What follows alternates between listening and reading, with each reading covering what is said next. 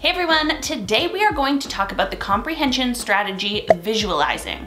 Now, we know that proficient readers are able to both spontaneously and kind of on demand create mental images of what they are reading by taking into account their past experiences and their five senses. And when students are able to go ahead and visualize something and create that mental image, they're able to connect with their reading to better comprehend it. So in today's video, I'm going to go ahead and share 3 easy ways to help your students practice visualizing and therefore better comprehending the stories that they both read and listen to. While I go get everything ready, go ahead and like this video and be sure you are subscribed to my channel so you can see all of my future teaching videos. Let's get started.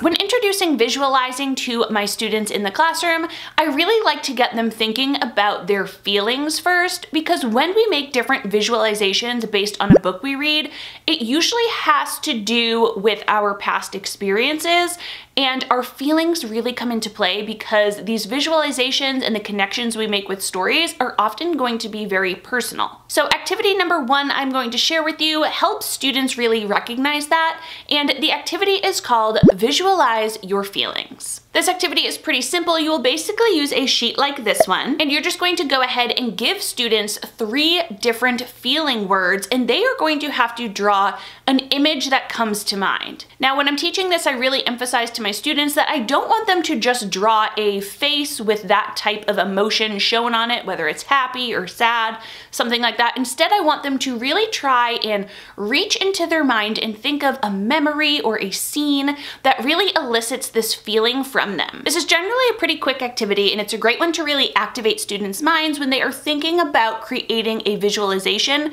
based off something they hear. Now, some great words to use when trying this out include frustrated, shy, terrified, embarrassed, relaxed, confident, proud, silly, cheerful, concerned, jealous, and happy. Now, an important part of this activity is after students go ahead and draw their memory or draw their kind of scene that they have thought of when they heard each word, they should turn and talk with a partner, at least one other person, to kind of compare how each illustration and each visualization that they made is different. This is really going to emphasize that our personal experiences play a lot into our visualizations that we make and our connections we make with different stories. As a side note, this activity also works really well for social emotional learning and just getting students to think about their different feelings and what comes to mind. But I really like to use it to prime our visualization skills. Now, I will go ahead and drop this sheet that I shared here, this little recording sheet. I will drop that for free down in the comments, but just so you know, that is also included in my comprehension strategies, that stick unit that looks like this. So if you already own that, then you can go ahead and grab that from there. All right, tip number 2. All right, after students recognize that our mental images and our visualizations are likely going to be a little bit personal based on our past experiences, that is when I like to dive right into activity number 2, which is to use all 5 of our senses. I explained to students that when we are making our own visualizations, we are really taking into account all 5 of our senses to create this image. And the authors that write these stories, they are actually using some vivid imagery based on all 5 senses to kind of help us form these mental images. Now, in teaching this, I definitely like to kind of model this and talk through this first, and I like to do that with an anchor chart like this one. Now, you'll notice in this anchor chart that here it basically is just a big speech bubble, and it says these words help me visualize. And then over the course of a week or so, I like to pick different mentor texts. Here you can see Come On Rain. And what I do is as I read aloud, I think aloud and I explain different sensory words, and I point out different sensory words the author uses that really help me visualize. Here you can see I picked out endless heat. Ooh, how does that help my visualization? I can tell that it is hot. Wet slicking our arms and legs. This story in the rain, you can feel the rain, just the wetness on your arms and on your legs.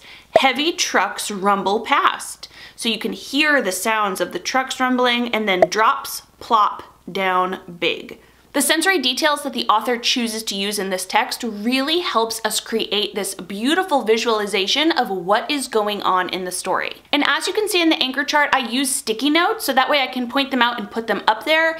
And then throughout the week, I can take off those sticky notes, replace it with a new mentor text, and we can point out those sensory details as well for the new book. Now, Come On Rain is a great mentor text, but if you're looking for some other ones, I also love Two Bad Ants, The Salamander Room, Cloudy with a Chance of Meatballs, Stuck, Paperboy, and The Gruffalo. All of those are going to have great sensory details that you can actually pull out and get your students really visualizing what's happening in the story. Okay, and activity number 3 for helping students with visualization is to go ahead and have them make mind movies. Now, I recognize that making a mind movie is nothing new when it comes to visualization, but I also know that teachers tend to start here when they are teaching the skill to visualize to help us comprehend. But I like to make sure that I do this after those other types of activities. So first I would have taught explicitly exactly what is a visualization. It's a mental image we make in our head. I would have explained to them that it is usually personal based on your past experiences, which is what we did in our feelings kind of activity. And then I also like to really explain that we have to use all 5 of our senses in order to create that mental image, and that the author uses sensory details to help us do that. Only after teaching both of those things do I like to introduce making mind movies as we listen to a story. Now, when I teach students what a mind movie is, I explain to them that I'm going to read them a story or a passage, and any of those mentor texts I mentioned previously will work for this, and I like to do it without showing them any pictures. So they can sit, they can close their eyes if they want to, or you can just read the story and choose to not show the pictures. And what I like to have students do is kind of think about the characters as our actors and our actresses in the story, and the setting. So they're going to be listening to those sensory details about what the setting is like, and that is our background for the movie. I also explain to them that just like a real movie, in our story, everything is not static, right? Oftentimes the setting changes as you go through a story. The characters don't always have the same feeling at the beginning of the story that they do at the end of the story. Our characters evolve and they change. So kind of through each scene of this storybook, we would need to think about how our characters and the setting and the plot of the story are changing. Even as I just said that out loud, I'm thinking of how many different skills you can really work on with your students by having them practice visualizing. Like I said, our characters change from beginning to the end of a story. Visualizing can just help them really picture that and see why that's happening. Now, of course, you could just have students sit there and kind of picture what's happening. You could stop at different points within the story and have them turn and talk to a partner about what they see. But another way you can do that is by using a sheet like this one. Here I have 3 boxes that you can stop at 3 different parts along the story. I also have a sheet like this one, which is the same, but it has 6 different boxes instead. These type of boxes really give students a minute to stop and think about what they're seeing in the scene of the movie as it's happened so far and jot it down.